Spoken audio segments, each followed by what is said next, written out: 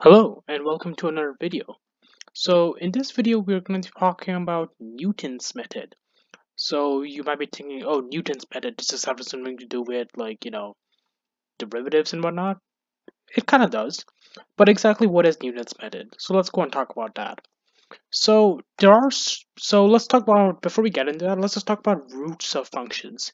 If I give you something like f of x is equal to, suppose, let's say x squared minus 4, and I ask you to find the roots of the equation, well, that's pretty simple. So I would go x squared minus 4 is equal to 0, or x plus 2 times x minus 2 is equal to 0. So that would mean that x equals to minus 2 and plus 2. That's simple. However, not every kind of polynomial or any kind of function in general has a nice whole number solution like this, or a nice kind of analytic solution.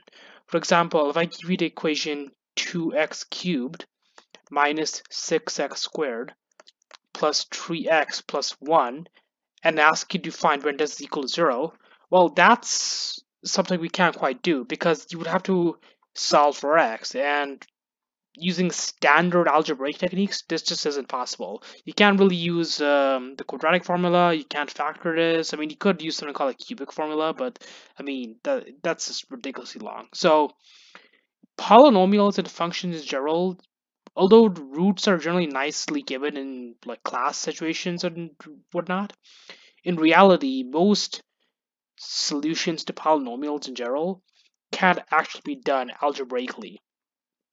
So if that's the situation, how do you solve them? Like if I give you a function, a general function, and ask you to find the roots of that function, how do you do that? So for that, we have to use something called Newton's method, or sometimes called the Newton-Raphson method. So Newton's method.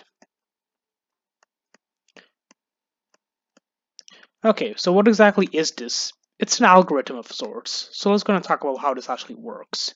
It's a root finding algorithm. So let's go ahead and actually talk about this. So how does this work? So the first step is guess a root to the solution, or I should probably say guess a root to the function and call it x1 or something. So and call the root x1. Okay, so now what we're going to be doing is we're going to be iterating that root over and over through a sort of an algorithm. So how does that work? Well, okay, so the next guess, okay, so just to kind of clear it up, we're going to guess a root to the function and call that root x1. So some function f of x. So just to be very clear, to the function f of x. Okay, and call that root x1. Okay, fine. So in that situation, let's kind of talk about what we're going to do after that. So if I have some x1, our second root that we're going to get as a result of using this algorithm is going to be equal to x1 minus f of x1 over f prime of x1. So we actually have to find a derivative of this particular function that we're doing. Okay, so that means x3 is going to be equal to x2 minus f of x2 over f prime of x2. And then, as you can probably imagine, x4 is going to be equal to x3 minus f of x3 over f prime of x3. And we're going to be doing this over and over as much as we need to get our desired accuracy.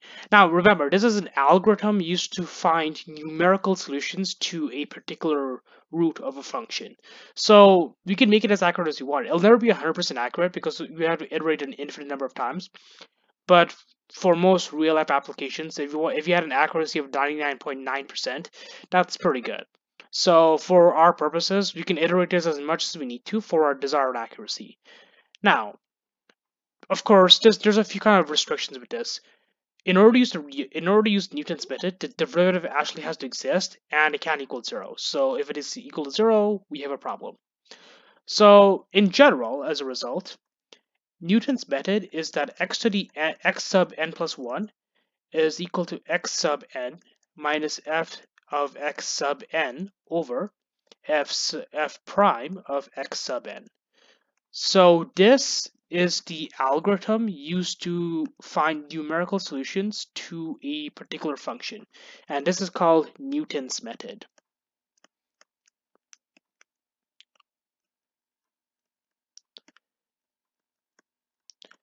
Okay, now this might seem a bit confusing as we're kind of iterating a root. So how about we do an example of this? And we'll only be doing one example because there really isn't much variation to do these kinds of questions, and there's only one type of example we're going to be kind of really needing in order to kind of think about this.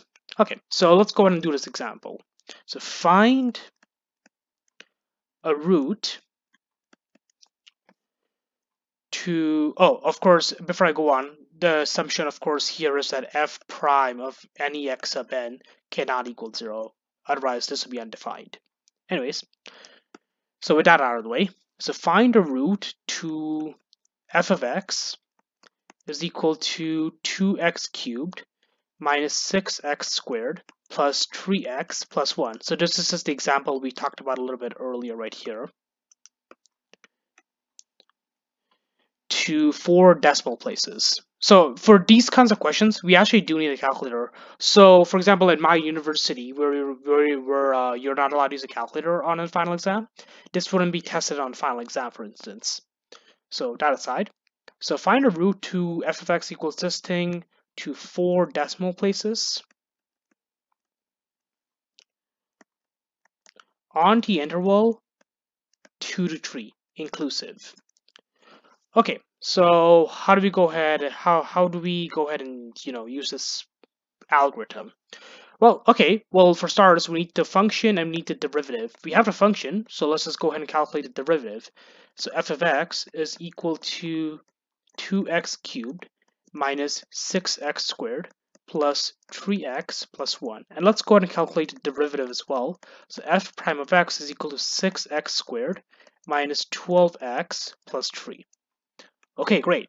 So this means that x n sub 1, x sub n plus 1 is equal to x sub n minus f of x sub n over f prime of x sub n. And remember, for our first iteration, we have to just guess and hope for the best. Okay, let's just guess xn is equal to 2.5. And this is just something arbitrary pick. I could have guessed 2.6. I could have guessed 2.7. It doesn't really matter. So this means that we get x, or more appropriately, x1 is equal to 2.5. So that means x2 is equal to x1 minus f of x1,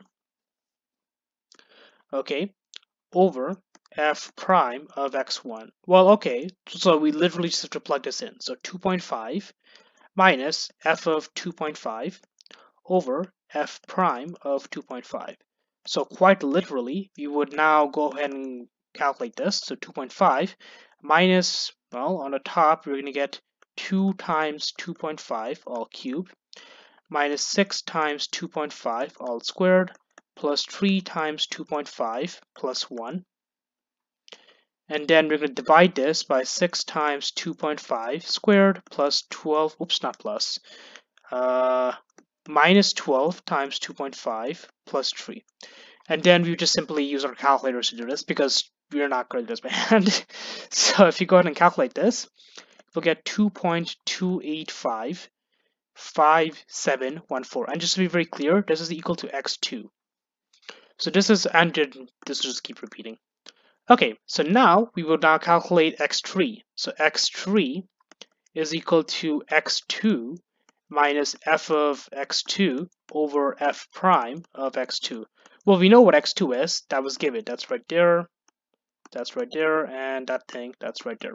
So we just take this number and quite literally, you would just simply plug it in to whatever we need to. So you would literally go 2.2285514 dot dot minus f of that same number, so 2.2285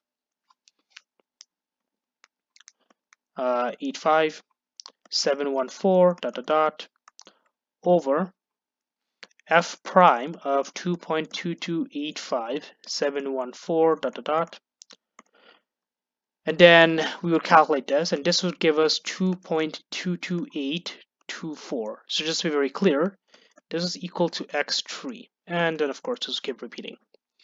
Okay, then you just keep going. So for example, x4, and remember, this is to 4 decimal places. We know we are done when the 4th decimal place won't change anymore. So after this part stops changing, we're done. So let's go ahead and kind of, do this. So x4 is equal to x3 minus f of x3 divided by f prime of x3. Okay, but we know what this is. We know x3, that was given right here. So if we go ahead and do the calculations out, which I'm just going to skip because that would be complete and utter waste of time, you will get 2.224765. Okay, now we do the exact same thing again. So x5 in this case would be equal to f of x, oh sorry, not f of x, it's going to be x4 minus f of x4 divided by f prime of x4.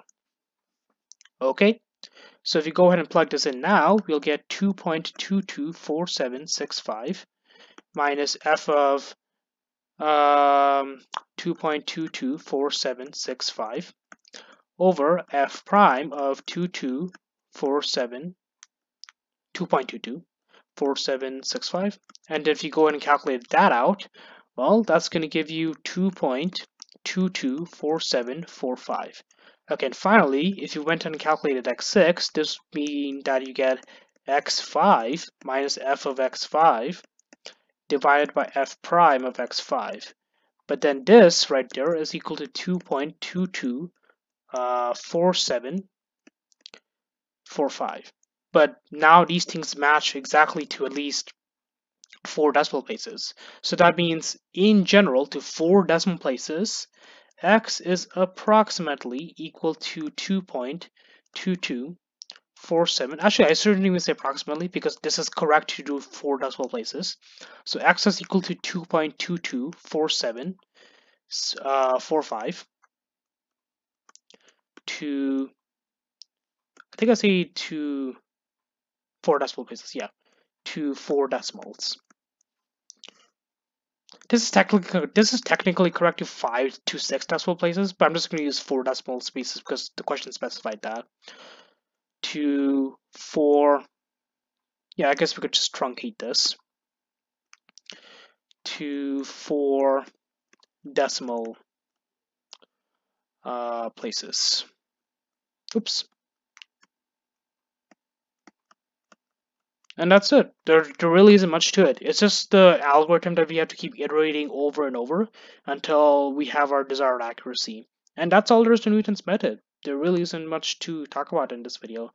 So with this final topic, we have now covered everything that we could talk about in differential calculus. So for the next video, we will be starting with sigma notation, and then we'll be talking about the last part of introductory calculus, which is integration and integral calculus in general.